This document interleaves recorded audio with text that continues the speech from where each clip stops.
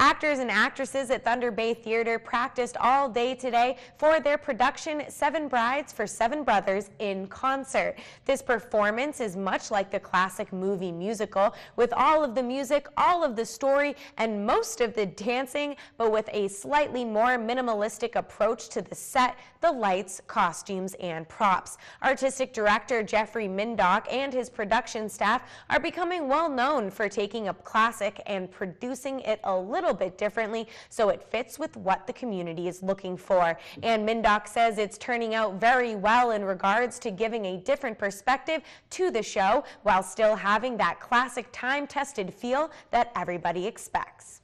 It's one of those things in Alpena that is going to invite patrons to not only be entertained but also think about things in a different way. And what I love about Seven Brides is that it's a musical that does that without anyone's help. So, you can think about the gender roles and things like that, but you can also just sit back and enjoy the singing and the dancing and not have to be, thinking about those kinds of things. And that's why it's so time-tested, is because it's got something for everyone. This show is limited to 4 performances and is only going on this weekend. There's a show on Friday and Saturday night at 7:30 and then Saturday and Sunday afternoon at 2. Mindock says tickets are selling quick, so be sure to purchase yours ahead of time at 989-354-2267 or by going online to www.thunderbaytheater.com.